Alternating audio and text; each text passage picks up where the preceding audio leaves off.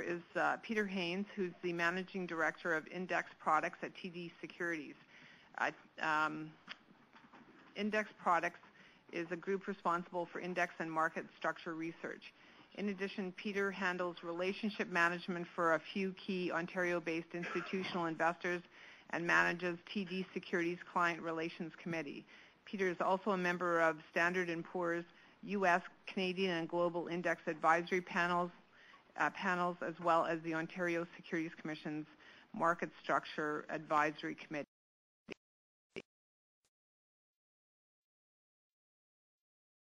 Welcome, Peter. And so in terms of questions, if we have time after Tom, we'll take questions. Otherwise, if we're not quite on time, we'll probably leave that till the end of the session. And there'll be a short coffee break after Peter's presentation. Thank you very much, Barbara, and thank you to PDAC for the opportunity to present what we'll call the con side of the debate on high-frequency trading. And thanks to Andreas for giving you guys as truly as good a 101 as you're going to get on that topic. I was curious when I was walking over here that this is a PDAC event because when I was starting my career at the Toronto Stock Exchange in 1989, I was just graduated out of school, and somebody invited me to the PDAC annual conference. I guess it was 6 months after I'd started. I didn't have 2 nickels to scratch together, and the conference was here, a lot smaller than it is today. But I do remember if you're a 20-year-old kid who's just graduated university and you come in, all of a sudden you're walking into a bunch of suites where there's free beer.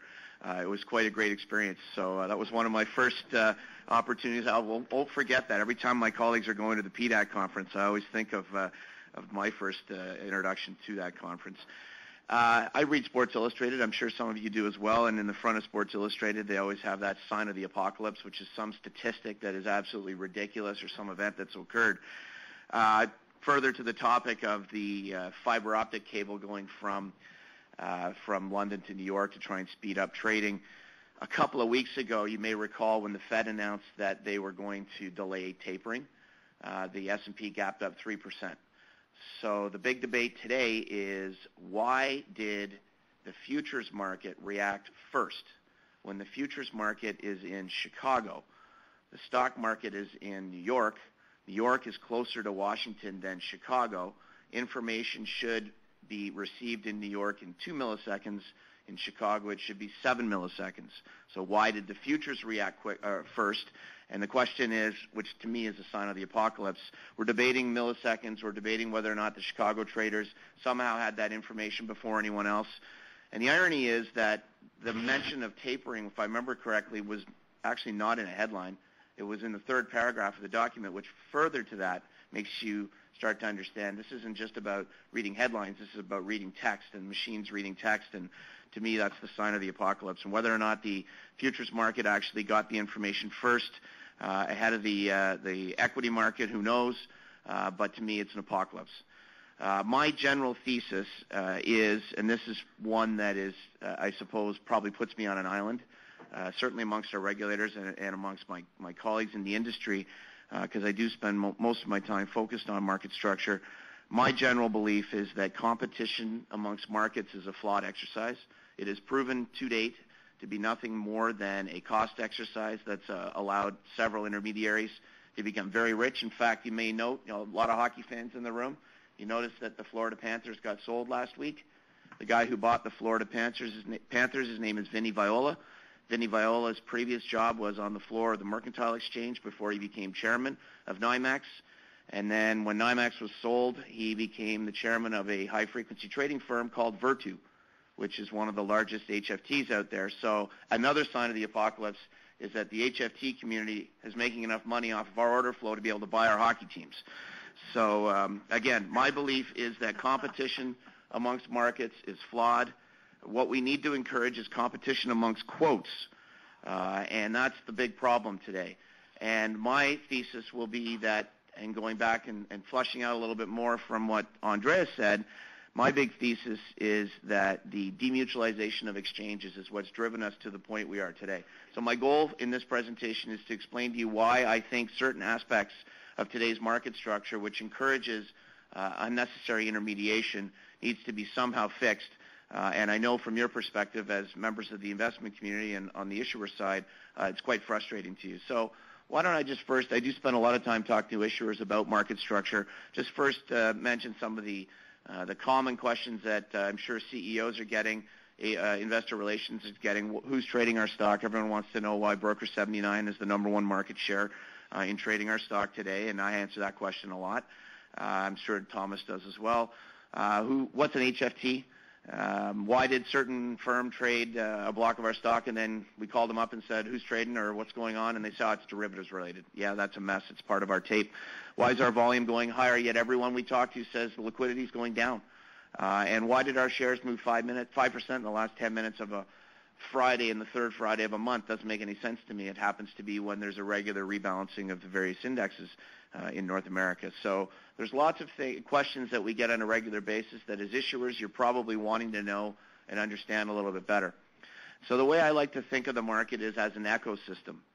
To me, the ecosystem is out of balance. And you heard earlier, we have on the outside what we deem to be the natural investors. This is what, and with all due respect to Andreas, I'm not sure I heard once in that 45-minute intro any discussion whatsoever about the main purpose of the markets and who we're actually supposed to be building our markets for, which are investors, both institutional and retail, and it's supposed to be about price discovery and capital formation, and all we're talking about is milliseconds.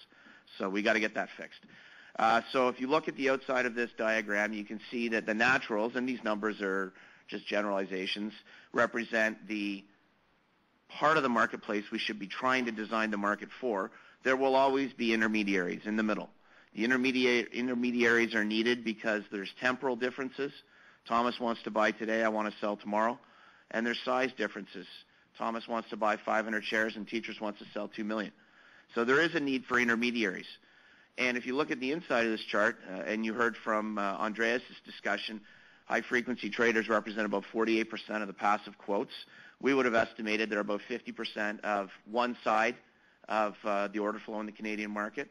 Proprietary traders, market makers, and broker intermediaries or arbitrageurs represent the rest.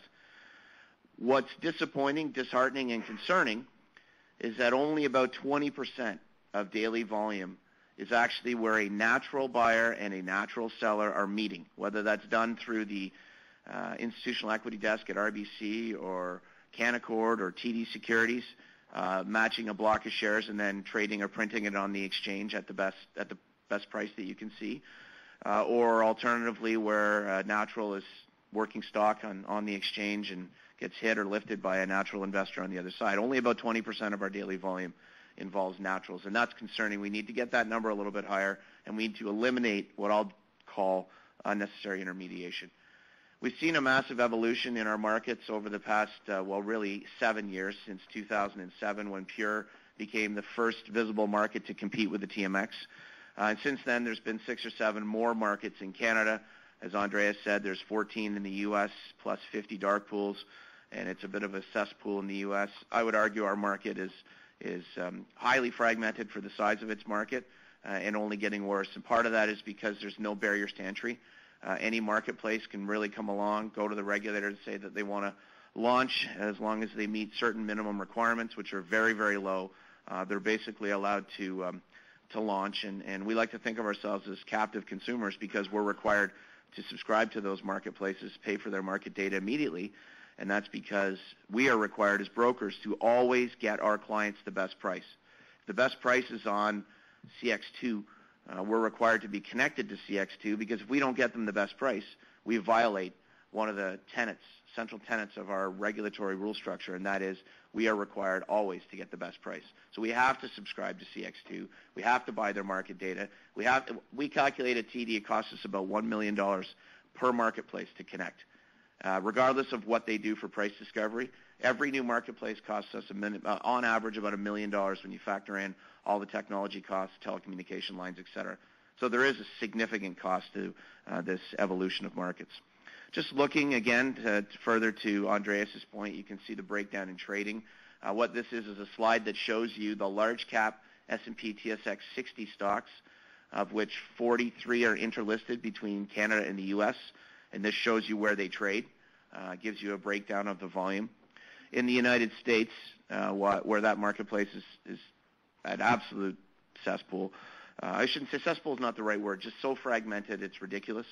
There's the biggest portion of that pie chart is something referred to as FINRA ADF. That's the alternative data feed that if you're a dark pool or an ATS, which is generally speaking the dark pools, you can report your trades to the FINRA ADF. So that represents almost a third of the volume in the United States in dark pools and through other forms of internalization that never actually get executed in a price discovery central order book. And that's a major problem that the U.S. regulators are trying to deal with. So looking at a brief history, Andreas did a phenomenal job. I don't need to repeat what Andreas talked about, but I would say that the main impetus for change in our market was what we refer to now as the order protection rule, which is the rule that forces us to get the best quote we can find. We've seen competition evolve in Canada, as I showed you from the earlier slide, in 2007 onward. The biggest catalyst that brought HFTs to our market was the combination of the order protection rule and demutualization. And why demutualization of the exchange is the catalyst event is because at that point in time, there was a change in the mentality of the management of the exchange. The management of the exchange changed how they think about the market. They thought before about their stakeholders, who were the brokerage firms and their clients. Today, they focus only on their shareholders. And how do they focus on their shareholders? By focusing on trying to maximize volume. And this is a simple example. When I worked at the exchange, and it was a mutual back in the early 90s, the goal of the exchange was in October each year or November each year, there'd be a participating members notice that would say from the rest of the year onward, trading is free on the exchange because we've met our targets. We've covered our costs. That's all we're trying to do. And that would happen depending on the amount of volume that had occurred in a particular year. Today, the goal of the management of the exchange is to maximize volume. They'll do anything to double volume or triple volume, even if it means sticking or finding some way to create a new product for the high-frequency traders that allows one order to become 3 orders because they get paid 3 times as much on 3 orders as they do on 1 order. Very, very simple. And everything is driven off of that, with the exception of their listings business. All the market data revenues, all the technology services that they provide are all driven off of their ability to grow volume. If they grow volume, they maximize shareholder profit. So there's a massive conflict today between the interests of stakeholders in the industry, which are the brokerage firms and the investors and the issuers, and the shareholders who demand that they maximize profit. There's an overlap there. I'll talk a little bit about that, but it's a problem. So if you think about how the TMX can increase their volume through natural means, the first way to increase their volume is to try to look at those charts or that pie chart and say, how can we get the 150 million shares of S&P TSX 60 stocks that trade in the U.S. to trade in Canada? Well, I can tell you it's almost impossible. A perfect example was when the NASDAQ system went down a few weeks ago. Not only did we see a lack of increase in the volume of trading in the interlisteds from Canada that trade in the U.S. on NASDAQ, we actually saw a decrease in volume, which makes no sense. You would think the U.S. investors that trade in NASDAQ would come to Canada to buy BlackBerry or sell BlackBerry, but they didn't. And again, there are natural habits that are almost impossible to change. It's very, very hard for the exchange to repatriate or for the Canadian market to repatriate non-Canadian flow in Canadian names. Find new investors.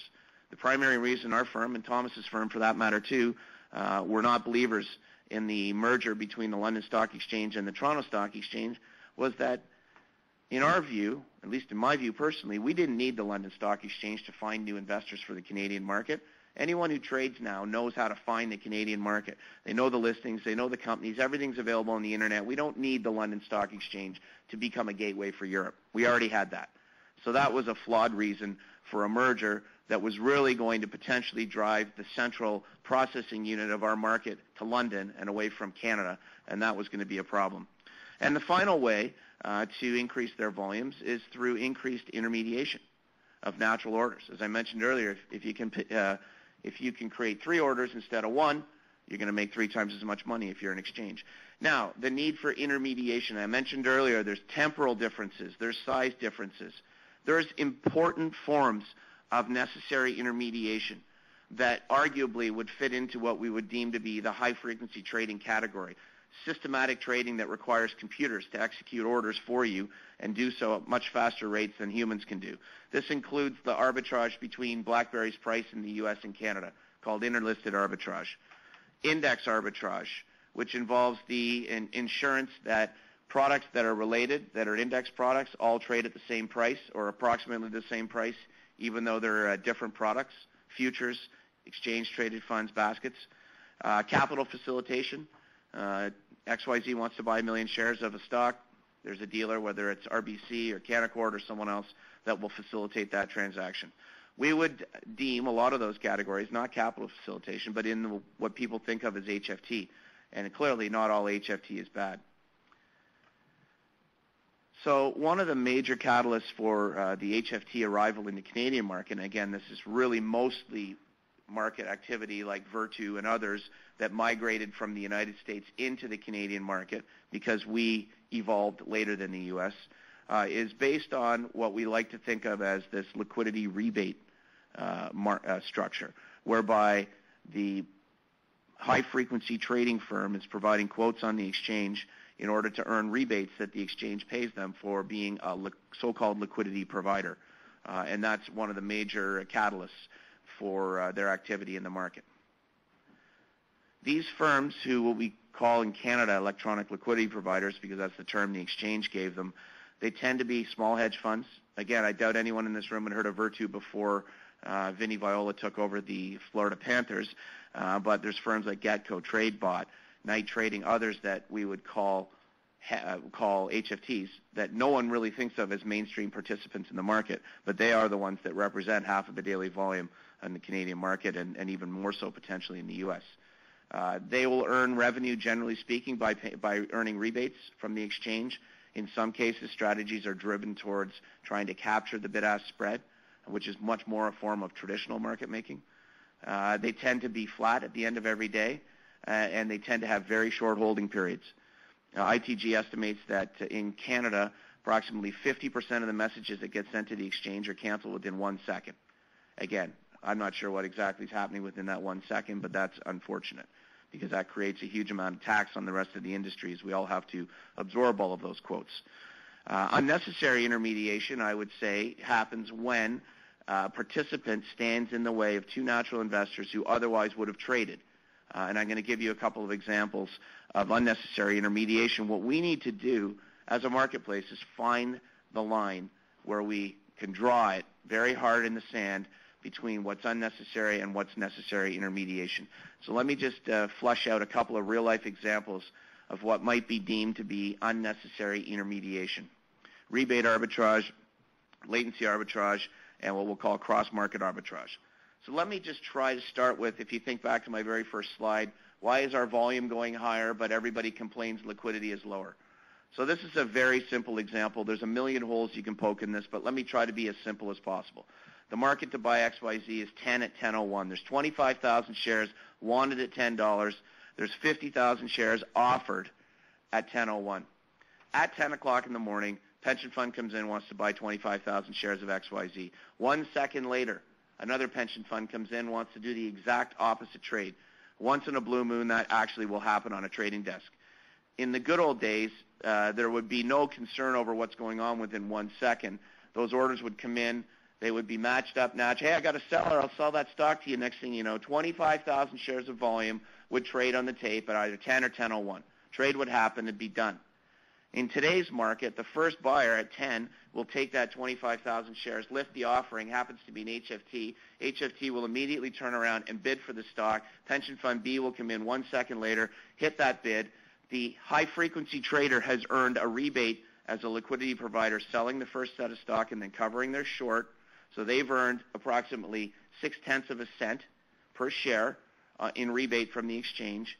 And instead of there being 25,000 shares of volume, there's 50,000 shares of volume.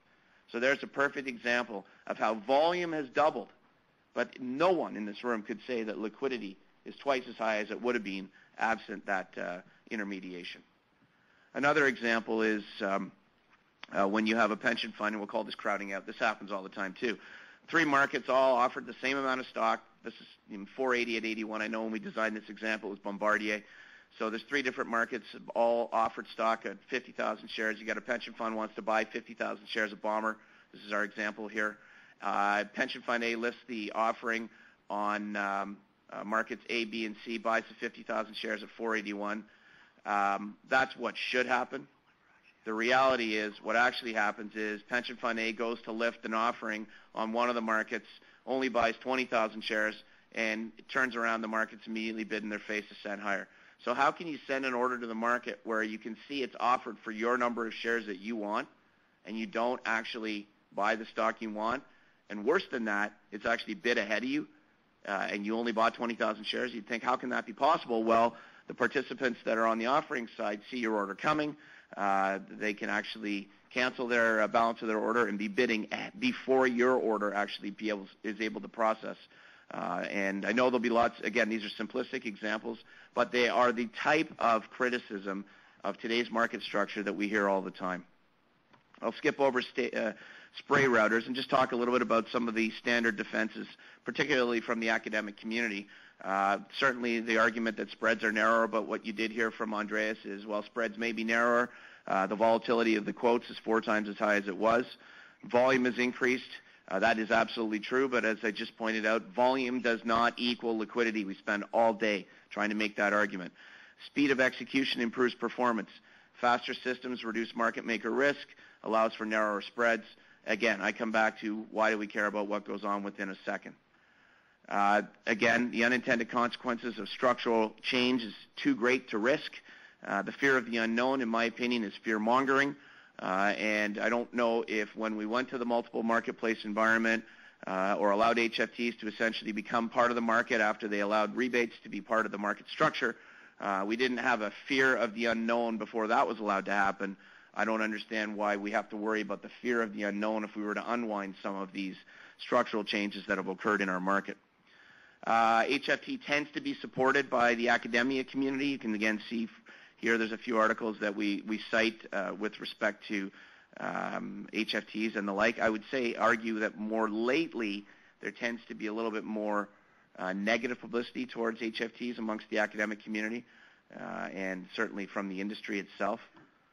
Institutional perspective is almost entirely negative towards HFT. As you know, there's a new marketplace which Barbara mentioned initially called Aquitus, which is really called you want to think of it as an anti-HFT market, whether it is or isn't. The belief is that that new market model is designed to be anti-HFT.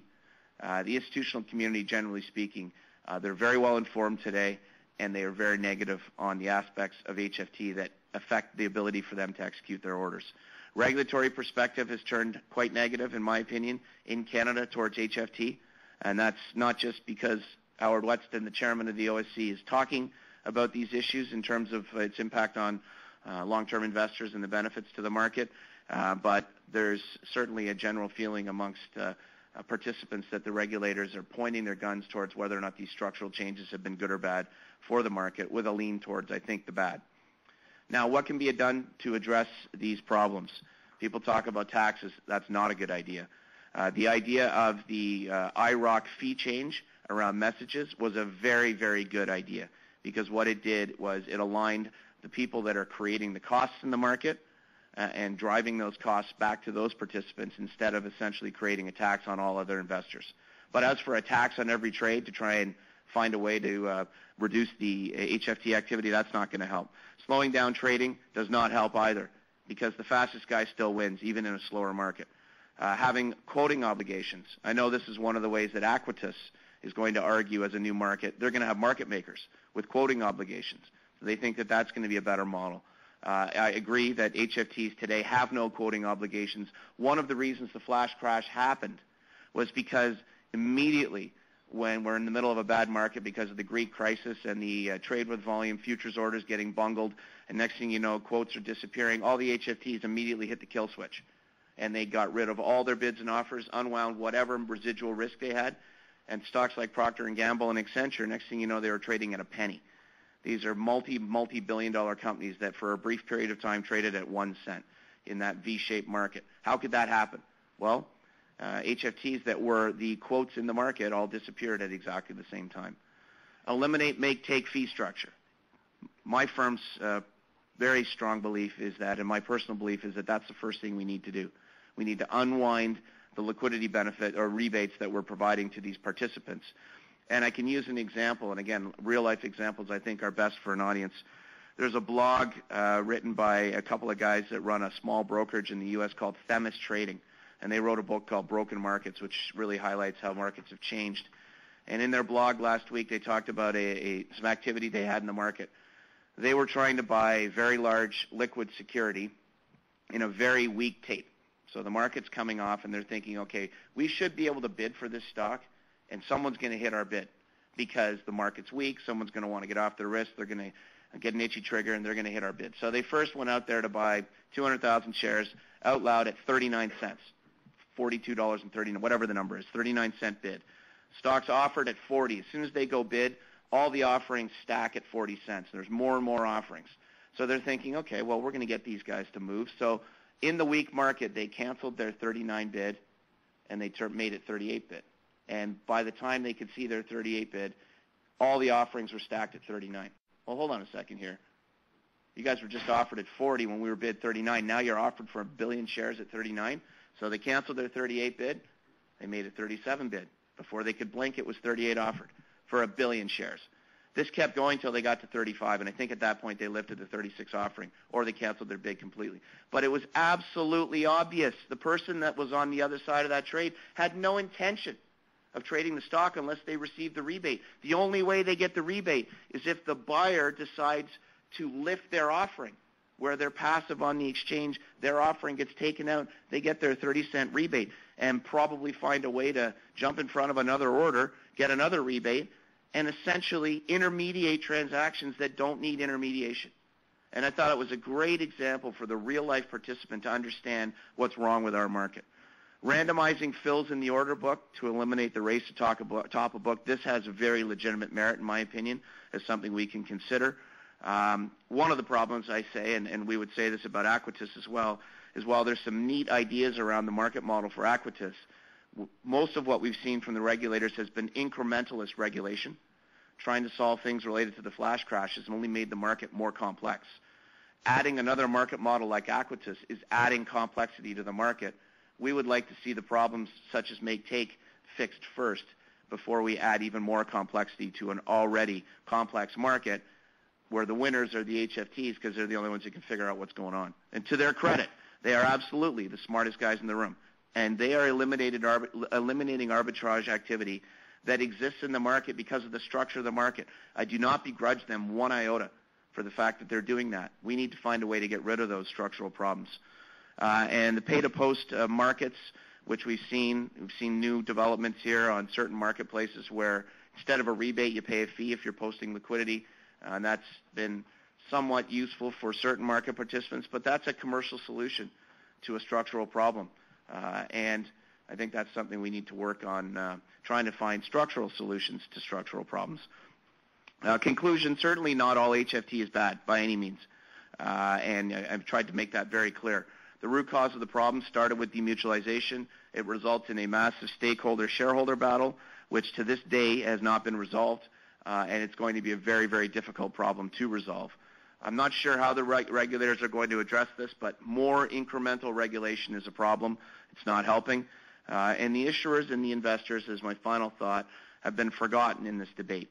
Unfortunately, it's about nanoseconds and picoseconds and where you locate your servers and how close you can get to the exchange and whether or not you're using fiber optic cables or whether or not you're using microwaves to get your information from one place to another.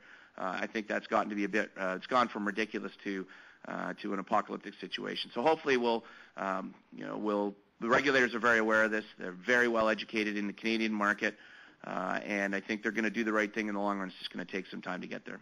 Thank you very much.